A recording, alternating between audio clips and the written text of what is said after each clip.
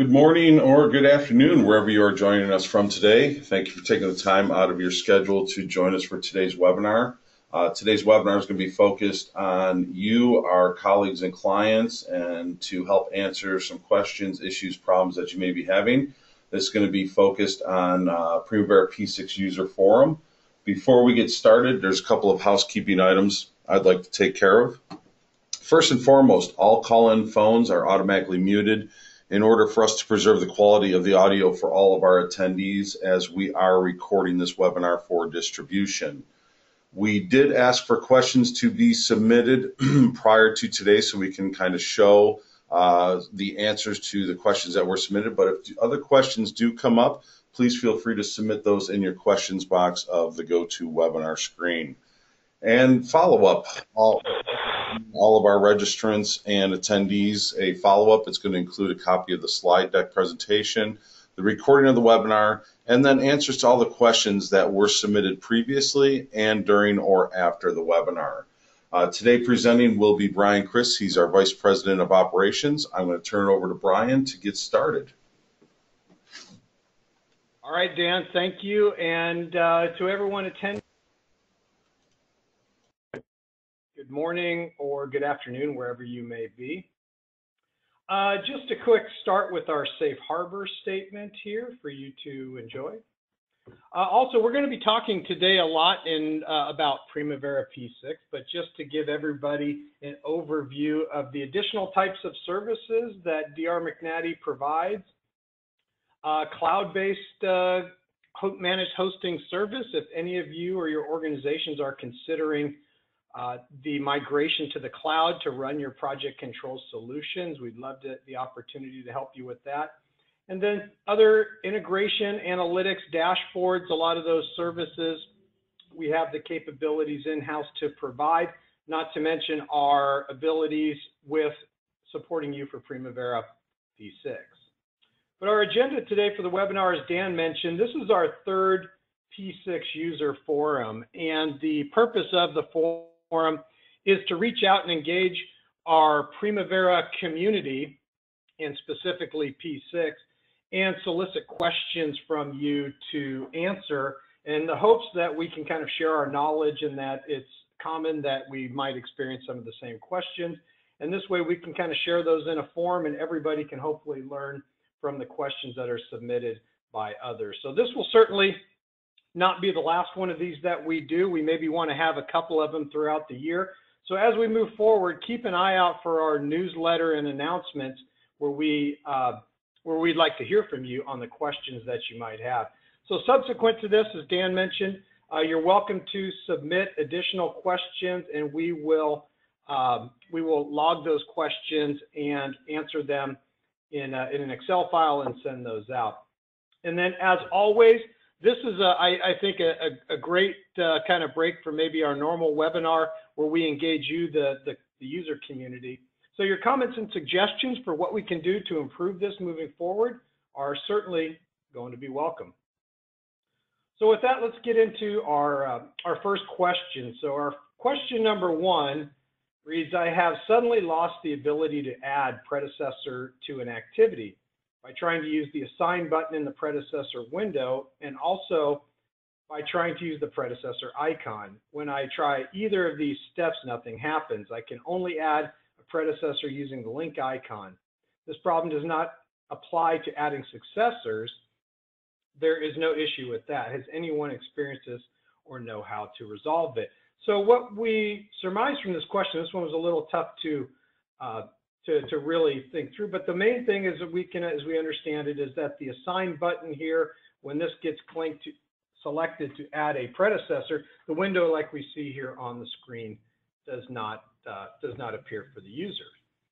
And so as far as an answer, this one was a little tough to come by, but I think we have to deduce that there is a probability that maybe the user is utilizing two monitors and the assigned predecessor window is popping up on a different monitor at that time.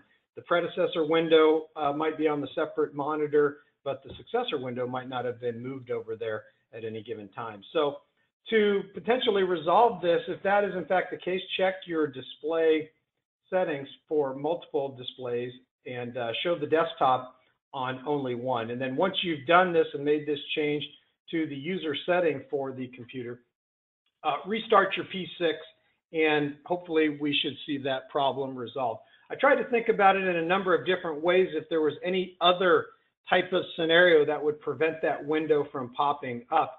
And there was really nothing in the research that would indicate that that window would not be available. So the only thing we can really think of for this one would be that the user is utilizing two monitors. And so to run P6 on one monitor should resolve this particular issue.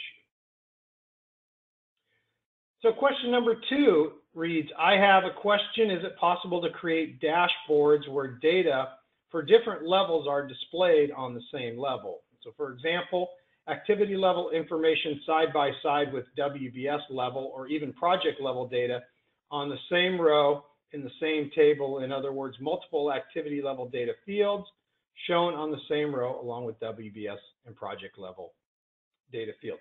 So this is actually a really good question, and it's something that we encounter quite frequently. And for those of you who have maybe utilized reports using the report wizard in P6, you likely already understand that P6 does a pretty good job in the way it is structured to segment or separate project data from WBS to activities and even resource data. P6 utilizes those or stores those in the database and keeps them fairly separate. So if you were using the report writer and the wizard, one of the first things you do is select a subject area. And when you select projects, a lot of the activity level information that would be available in the report are going away. So it would be very difficult to have a project level report but include an activity value such as total flow.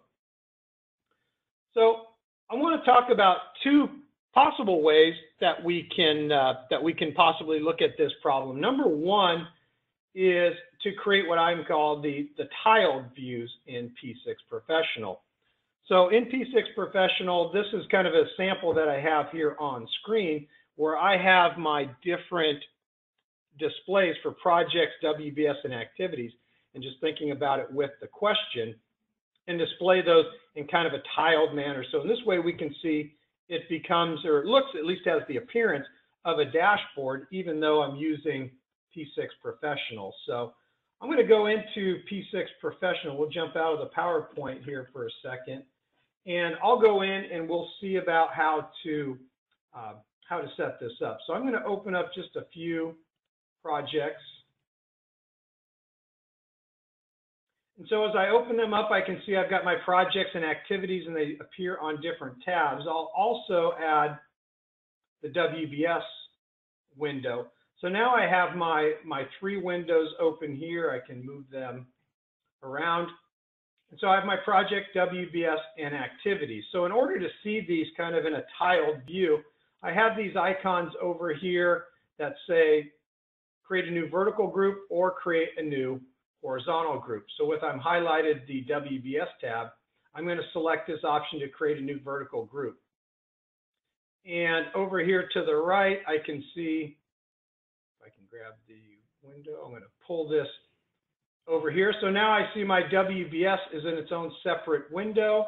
And then for my activities, maybe I want to put those down below. So here we can see we've got our view now, where I'm looking at in one screen. I do not have to scroll or click to different windows. I have my projects, my WBS, and my activities. So within these, I still have the ability, say, for example, to open up maybe a different layout in P6. So if I wanted to look at, say, a layout that had some costs, I can change my layout. I can run filters here for my project. They just show those that are currently open. And then I could edit columns here in my WBS view. So even though I'm now I still have all three of the information open, I can now look at it in more of what would maybe be considered to look like kind of a dashboard look and feel to it. So here we can just see my WBS activities, and projects, and I can see them all in the same view. Now, my navigation is not linked, so if I click on a different project here, I will not see a different set of activities, if you will, automatically down here. So the views for project, WBS, and activities all stay, they all operate independently still. But what I can do is, at least from a visibility perspective, I can see my project. So if I'm looking at items like the data date or cost, if I wanted to see % complete information, and then maybe cost variance, or if I wanted to run a filter down here, say, to look at, say, just maybe a milestone, I can see just this information. So even though it is not necessarily linked together as I navigate through, it is all in one screen, and I can easily see each of the activities, WBS, and projects. And then to escape or get out of this view, the button in the middle that says merge all back into one, and now it looks just like we would normally have when I open these up one at a time. But using the tiled views can allow you to not have to go back and forth. If I'm looking at something at the project level and then wanted to check something in activities, I don't have to necessarily go back and forth each and every time. So that's something that can hopefully save you some time, or at least be able to manage all of those different levels of information in one place. So that would be our tiled views in P6 Professional. I also did take a look at the dashboard capabilities in EPPM, and what you can create in EPPM are the portfolio analysis views. However, the segmenting of data between looking at project information and activity information on one row, as the question asks, still does not necessarily provide you that type of solution. The other possible alternative that you would have to solve that problem would be to utilize a more customized business intelligence reporting solution to align the data to a user's liking. So here we're looking at the creation of what are ad hoc tables through our project status application. So as you can see here in this view, we have tables that we can customize. There'll be a select statement here where I can choose these different columns. But within a customized solution, I can have in one place the ability to have project data, activity data, so here would be milestones, and then we have risk data down below. So if we were to look at this as an example, so here would be my custom table, and maybe I'm looking at more project level information here. So I've got my project name, I've got total cost, labor, project manager, and project type. These would be project codes, but maybe I wanted to combine this project data with something else for maybe the planning finish, or I should say maybe I'll look at the planning start.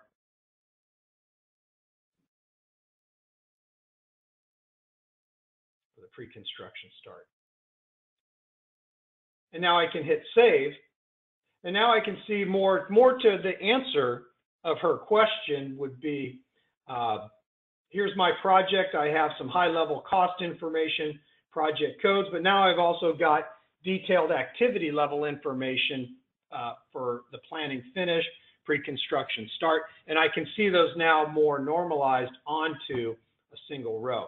So this type of solution would require that the data be extracted into a data warehouse, and then a dashboard or web, preferably a web type of solution for the user interface is placed over the top of it, such as project status. And then from there, depending on what information is collected in the data warehouse, all of that data can then be made available here onto a single row. So we can create different columns and we can create different tables for the information that we would like to see on a single row. But to answer that question, P6 will, inside of the application, keep our project data and our activity data very much separated. And so for reporting purposes, if we wanted to put them onto a single row, either a more customized solution like we're looking at here, or using the tiled windows like we saw in P6 Professional, would be more of the way to go. Okay. Okay. Our next question is question 3 asks, is there a way to automatically trigger one or more global changes as part of a schedule service? For example, in EPPM, the project schedule services page. So what this question is essentially wanting to know is, can I set up an automated routine inside of P6 to execute a global change on a periodic basis? So the schedule service or job services in P6 are really what would be the engine to do it. And the unfortunate answer to this question is no. The running a global change or including global change execution within the global schedule service or the job service, if we're looking at P6 Pro, are not available. So based on what I know and the research I've done in looking at this question, the only way to execute a global change is to do so manually. We don't have any automated routines for that, unfortunately. So question number 4 asks, when making changes to relationships or durations in P6, is it possible to see the changes reflected automatically? Do I always need to hit the F9 key to see these changes? So this is a function that is available, and this question maybe came from somebody. I think users who are migrating to P6 from a Microsoft project platform are interested in this type of feature where the changes can happen automatically. The scheduling calculation can happen automatically. So here we see the schedule window, and then typically when we are working in a schedule, when we make our changes, we hit the F9 key automatically. Uh-oh. My screen went dark. I don't know if everybody can see that. Okay. So back to question number 4 about automatically scheduling. There is a display, an option in the scheduling section. So if we look at our schedule options in the schedule window, there is a checkbox that says schedule automatically when a change affects dates. And so let's just maybe take a look at this in P6. I'm going to come in here and choose to say all, close my projects. And now I'm going to go down here to the bottom, and I think we've got a little project down here that I can use as a sample. So I'm going to open up a layout that I have for just my standard layout. And here are the activities. So what would be typical is when I'm adding my activities and I'm wanting to add some logical relationships, I can come and I can click and drag, should draw my relationships. So I can see that the relationship is being drawn, and then in order to see what the new dates are, I'm going to hit F9 and enter, and my schedule will recalculate to show the changes.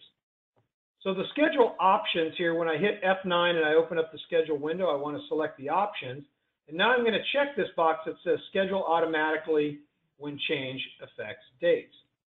So I'll close this.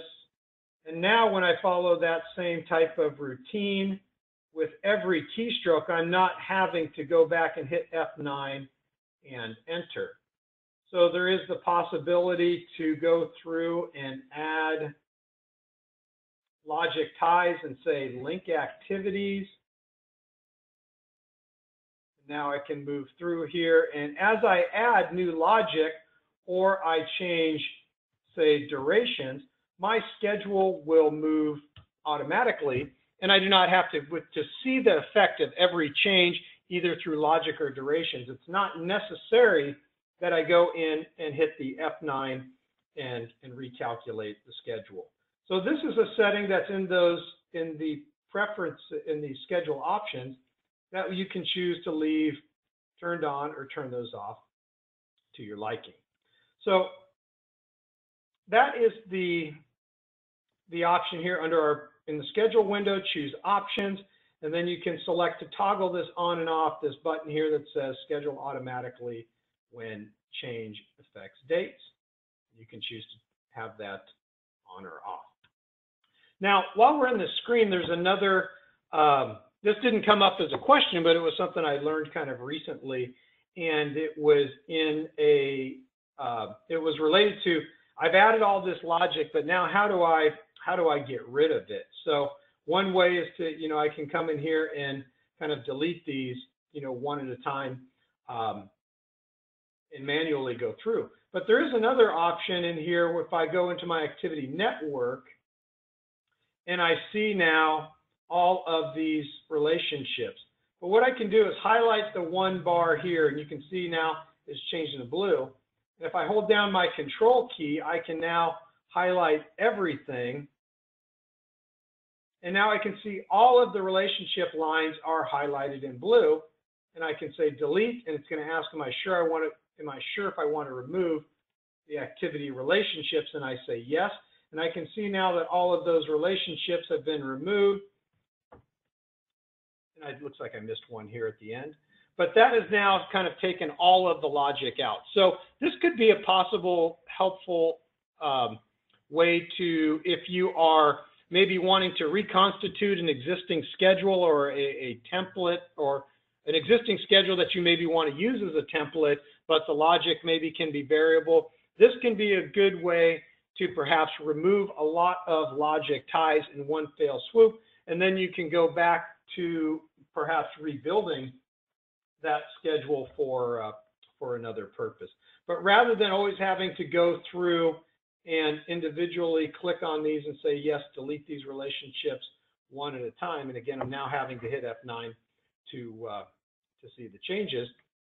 Using this, our activity network view will allow me to do essentially the same thing and do it much more quickly. So that was something I just learned recently, and while we were on this topic, I thought I would go ahead and share that with the group. So hopefully that is something that can help you as well. Okay, our next question is question number 5. Asks, I run P6 on my standalone PC. When using layouts which compare the current task status to a baseline, typically last month's update set as the project baseline, dates for the in-process activities, I assume that means in-progress activities, do not come through correctly. Past and future activities are okay, but not ongoing activities. This situation has survived a number of P6 updates and several different computer installations. Thoughts, solutions. So this came in, this is a question that came in kind of later yesterday, so I didn't have time to necessarily mock this up very effectively, but this is something that we have seen before. And so the thing to know is that the baseline, the primary baseline, by default will use the planned dates for display. So there's a couple of things to be aware of. And on the screen here, you can see a screenshot of the admin preferences. And within the admin preferences on the Earn Value tab, below, down on the bottom, there is a pull-down menu that asks, how do we want to deal with calculations when we are comparing to a baseline? So the default value is the, I believe it's budgeted values with the planned dates. But one possible option here is to make sure that you look at those settings. Now, this is an application setting, so this will affect every single project that we are utilizing. But look at those admin preferences in the Earn Values tab and determine what is the setting. Is it set to look at the variance or comparison based on the current dates or the planned dates? And then secondly, in conjunction, and this is kind of an either or, you could choose one of these, either of these two options as a way to solve this problem. But check for the planned start and finish dates of the activities in the current schedule. Now, for those of you who have not discovered the planned start and planned finish, these are columns, as you can see here, that you can add to your layout in P6 Pro. And in addition, these fields can be updated manually. So for the planned dates, when an activity has not started, the planned dates will always be equal to the early dates, and the early start and early finish. So our planned dates for activities that have not yet started will always be equal to our current start and finish dates, assuming we're looking at the early start and finish dates. So this is kind of helps explain, hey, for this question, the activities that are all in the future, you know, the baselines are right where they would need to be, or where they would be expected to be. But our planned dates can be different for activities that are in progress. And typically where this can be a factor is during my update. Maybe I put an activity as started or finished, and then maybe recalculated, but then realized either through a kind of a mistake during the update process, or new information comes in, I unstatus an activity and say, oh, it actually has not finished, or we did not start that. The planned dates that were originally kind of frozen when I established the actual start and actual finish become stored here. So the best way to really look at this is to make sure you understand that you can add these columns to my layout, and I want to check and make sure that they are aligned properly with the current schedule. Now, some folks will execute a global change to do this, where they say the plan date is equal to the start and finish dates. In this way, if I do that and then establish it as a baseline, I can make sure that if I'm using plan dates for the comparison, then that will be that'll be reflected appropriately. So it would make sense that in a given period, when I take a snapshot of the baseline before a monthly update, my actual stuff will stay and look proper. My future stuff will look proper. But what is going on within the in-progress activities, that is where the plan start and finish dates can be different. So for in-progress activities, align the plan starts with the current dates, and that should hopefully alleviate that problem. But that's a pretty common one, and look at these options for the admin preferences and the plan dates. Okay. So we did have another question that came in related to team member, and Bill Ocharzik on our team is our resident team member expert, so I solicited his input for this particular question. But the question reads, can a user in EPPM that has only view only rights in the web update tasks in team member? And the answer is yes, they can. When a team member is assigned to be the activity owner, they will then have the ability to update that task within team members. So as an example here, we have a user who has only view-only rights. We can see for the global permissions, and for the project access, they have access to projects, but for read-only purposes. So that is their user setup and their user security for access. For the activities then, when you open up your projects, what you would need to do is add the column for activity owner, and then when you click in the cell here, when you click in this cell, you will be, a window will open up and it will display all of the users in the, all your user dictionary, and from there select which user should be the activity owner. So you can see here, our activity owner is assigned to job closeout, punch list, and cleaning and testing.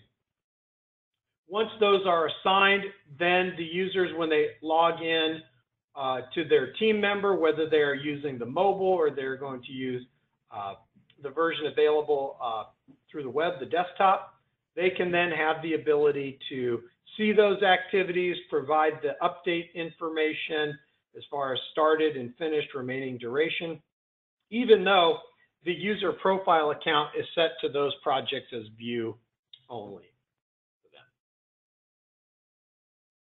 Okay. So we didn't have a overload of questions that came in for our forum this month, but with that in mind, I wanted to go through, and this will be our bonus play, but these are maybe a few items that have recently come up with other users that I've spoken with, and I wanted to maybe bring them up to the group. And then when we're finished here, maybe Dan, if there's any questions that have come in that we can maybe address, we can spend a few moments after the presentation and see if there's any questions from users on the line. But for our bonus information, I want to talk a little bit about XML file import, display multiple projects by activity and name. This is going to be a little tip, and then nested filters. So one of the things I've been talking to a lot of folks recently is to ask them if they have not already begun using or experimenting with the XML versions for file imports. I highly encourage you to do so. As somebody who has seen a lot of installations, there always seems to be a need. The one concern with importing data is always, what is it going to do to my global data? And things like calendars and codes always seem to be of a concern, as would be resources. But what the XML provides far more options for looking at the data that we have received prior to ever importing it into a production environment. So as we see here on the screen, this is an example of what we see when we are going through the process of importing an XML file. When we get to the import options, we can go to the advanced tab, and here we see a calendar. And this is the calendar section will show me for the file that I'm importing, here are all of the calendars that it contains in the file, as well as whether this is a global or resource, and I can choose an action to move it to a project or do not import.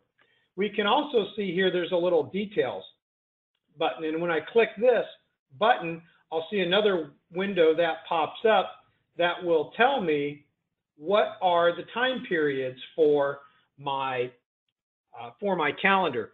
So one of the more important things with importing, in my opinion, is the calendars, and not to mention not only to prevent kind of pollution throughout the global dictionary, if you will, but also I think if any of you have done analysis and looked at P6 schedules, it's highly probable at this point, if you've been doing it for any period of time, it's highly probable that you've encountered a fractional duration, and this can manifest itself in a number of different ways, such as a one-day activity that starts and finishes on a different day. Several other types of ways, activities that have a total float of 0, but they are not shown as critical, meaning there's a red. What that is going to indicate is there's kind of a fractional duration within your activities.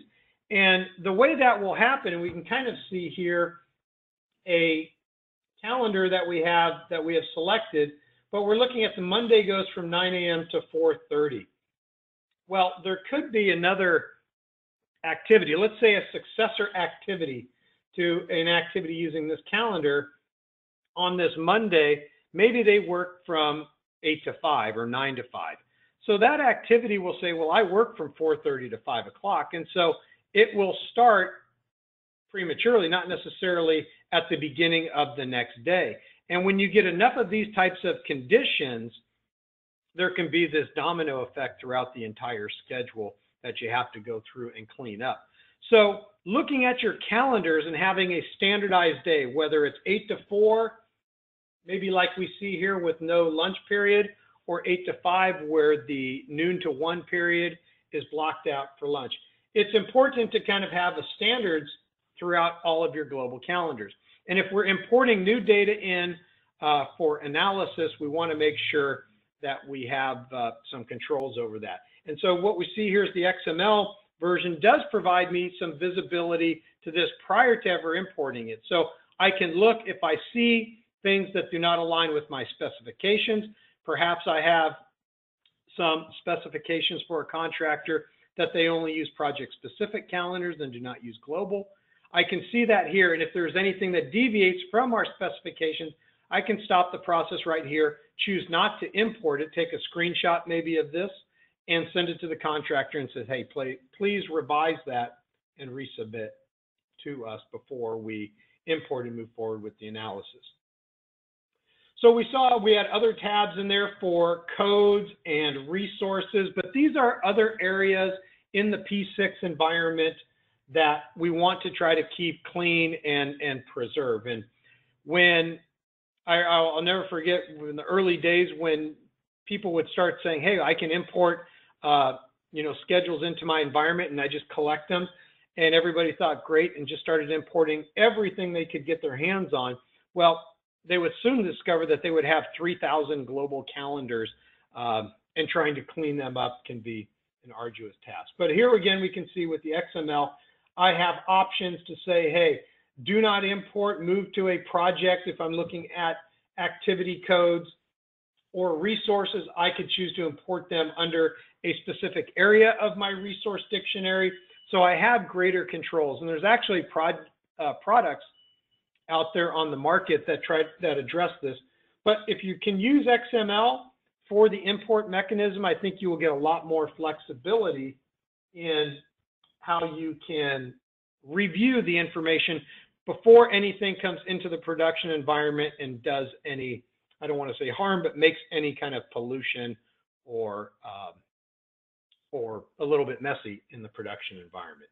So for those of you who are administrators of your P6 environment, I highly encourage you to take a look at the XML options for importing files.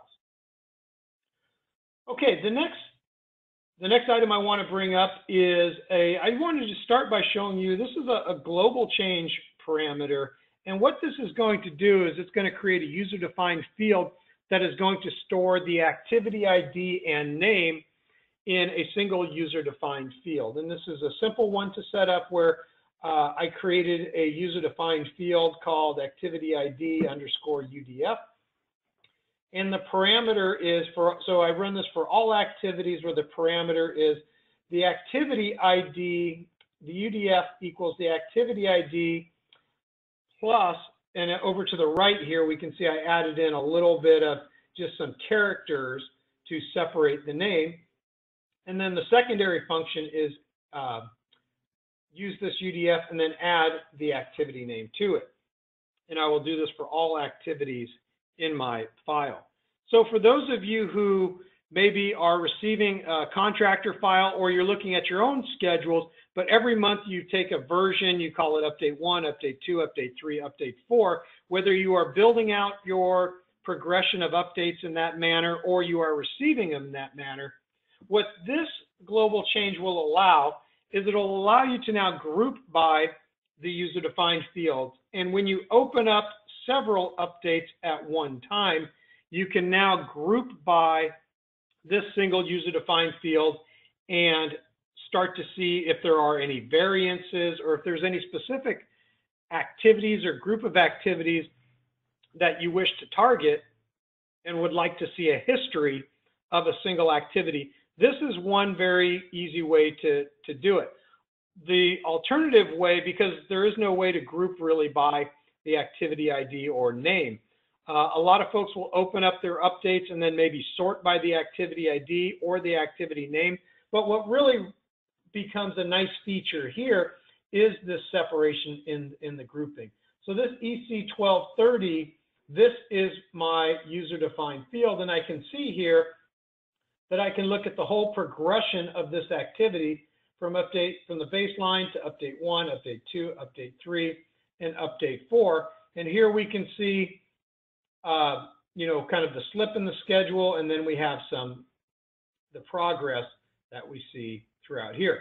So you can augment this with all sorts of different information, such as % complete, and we can see these over time. We can see slips with certain activities, and then from here, maybe drill down or move around to try to identify perhaps a root cause of this. But I found that this simple global change, you can copy it, recreate it, keep it in your dictionary, your list of global changes, and then every time you get a new file from the contractor or you create a new file, run this global change so that it will store all this information. And you'll find some other interesting things, such as one thing, it is very easy to see if a description changed or if somebody were to change an activity ID somewhere along the line here. But we can definitely very easily see if a name was changed, or we can see durations. But it's a good, quick way to open up a chunk of files from a project and then group them and see the entire history of that through there. So this will be the global change that you can use, and it's really easy to create. And I'm sure this presentation, this slide will be available for all of you to recreate it in the future. And then finally, the last thing I wanted to maybe share and encourage all of you to maybe experiment with are the nested filters. And so this was a filter that was sent to us from one of our scheduling consultants that works with a client that has a lot of projects that get opened up at a single time. And so creating the filter parameters to isolate certain activities, if we are opening up 700, 800 to 1,000 projects and trying to distill that information down, it can be very difficult to run multiple filters and not have necessarily the toes being stepped on. But this is an example of a very complicated filter where there's maybe a user-defined field where we're saying we're looking for any that do not contain an X, and then for those, we want to see anything that has these particular activity codes, or they're equal to a specific ID, and they're within a particular date range that we're looking for, say for Q1. So as we add different parameters, our arrows over here, similar to how we structure the hierarchy of our WBS, we have our arrows here that will allow our filter to be set up in a hierarchy. And then for each line where we have this collapse expand, I can choose an option to make this any or all of the following, and that would change whether this is an and statement or an or statement above it. So this is an example of it's a very complicated filter, but it's actually necessary to really help you work with a lot of information. So if you are in an environment where you're having to try to generate views or layouts that distill down thousands of activities into some key components to look at for trends or metrics, experiment. If you're having trouble creating the filters one at a time and then running them in conjunction with one another, I would suggest that you take a look at the nested filters and experiment with those to see if you can maybe create some more, conquer a larger degree of difficulty, I should say, in your filter setups. So that would be our nested filters, and I would encourage you to check on those.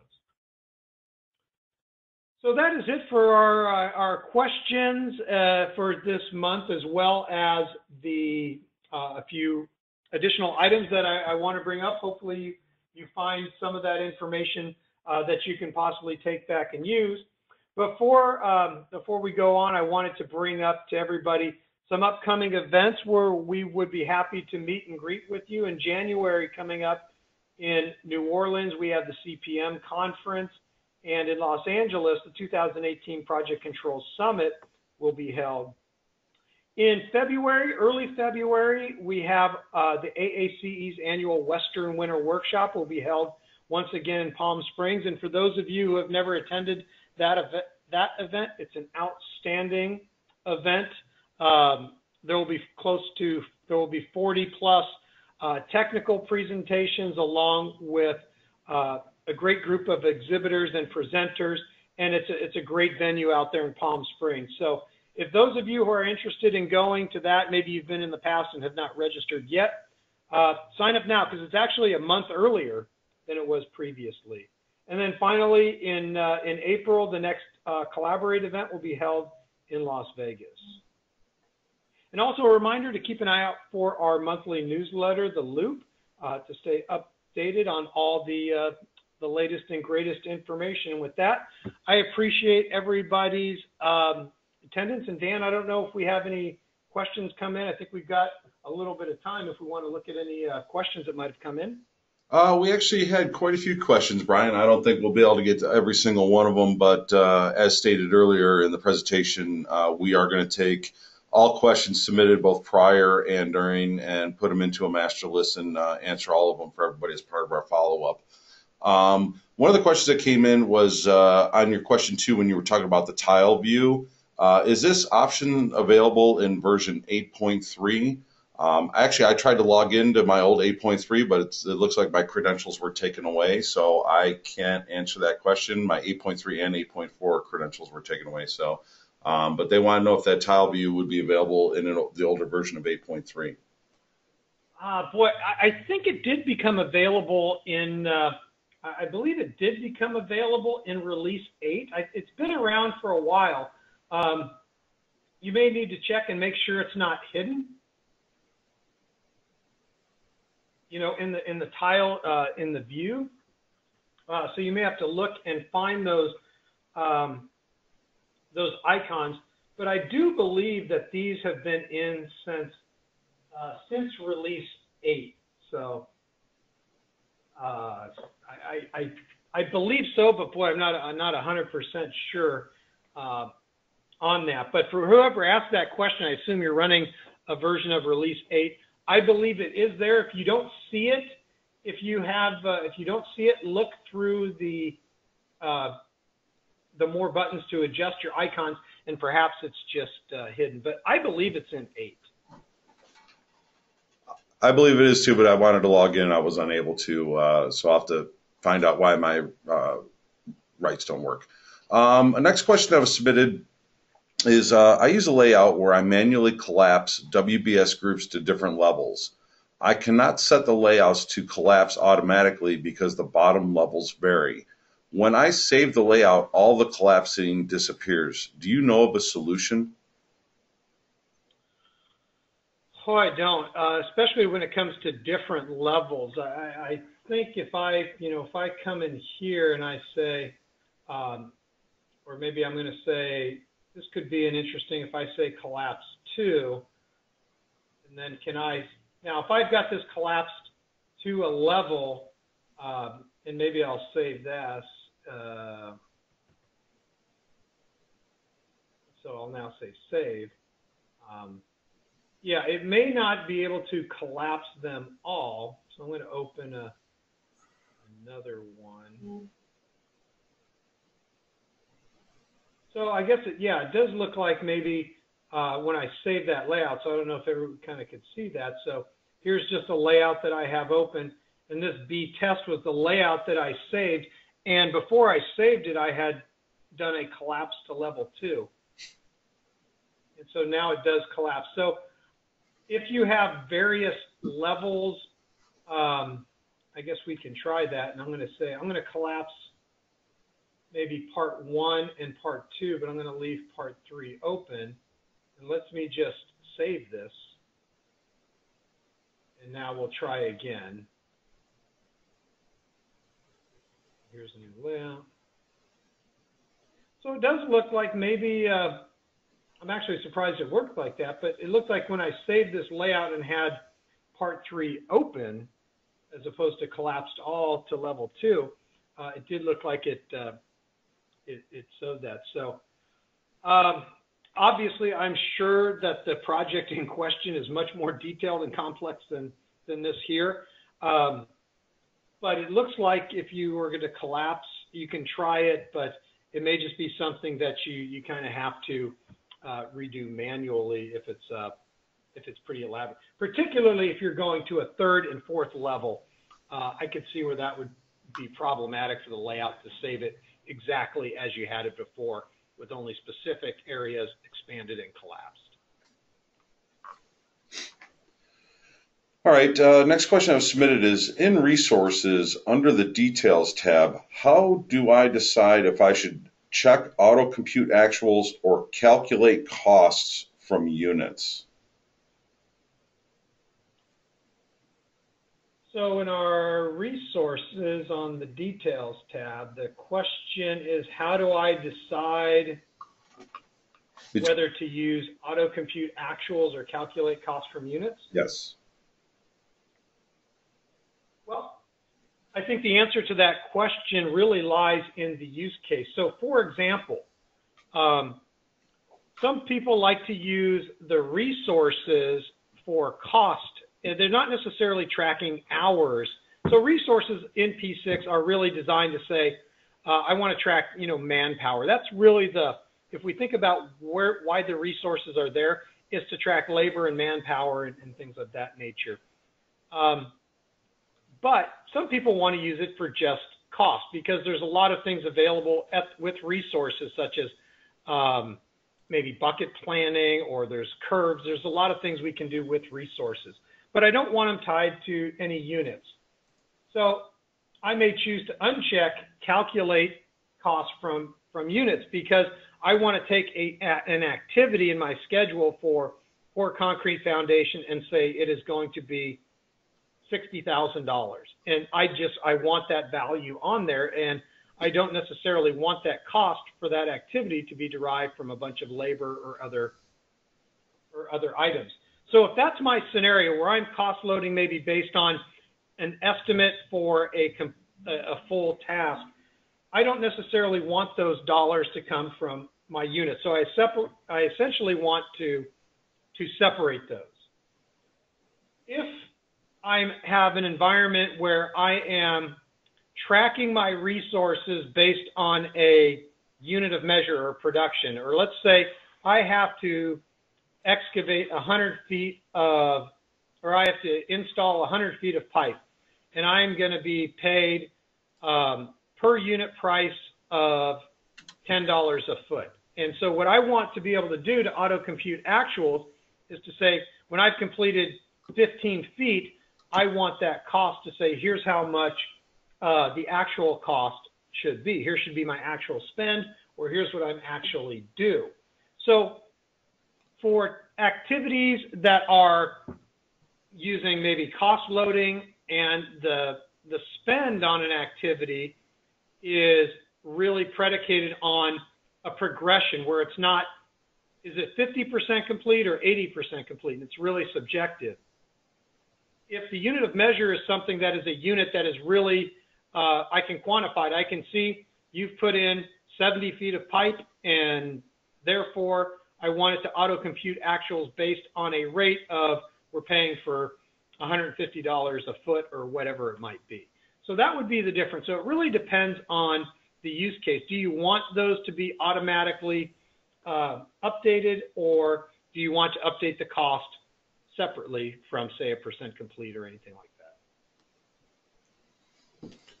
All right, Brian. Well, there's quite a few more questions that were submitted, but there was a follow-on to the person that asked about the tile view in version 8.3. They are available as you had suggested. Just had to find the add icon box. Yeah. Okay, good. Well, I'm glad to know that. But the rest of the questions, because we're coming up to the top of the hour, we will put those into our Excel log and answer those, because we do have quite a few more that we would not be able to get to. All right. Sounds good. Well, thanks, Dan, for moderating. Thanks, everyone, for joining us today. Keep an eye out for our future webinars, and hopefully we'll see all of you at our events coming up in the next year. So thanks again for joining. Happy holidays.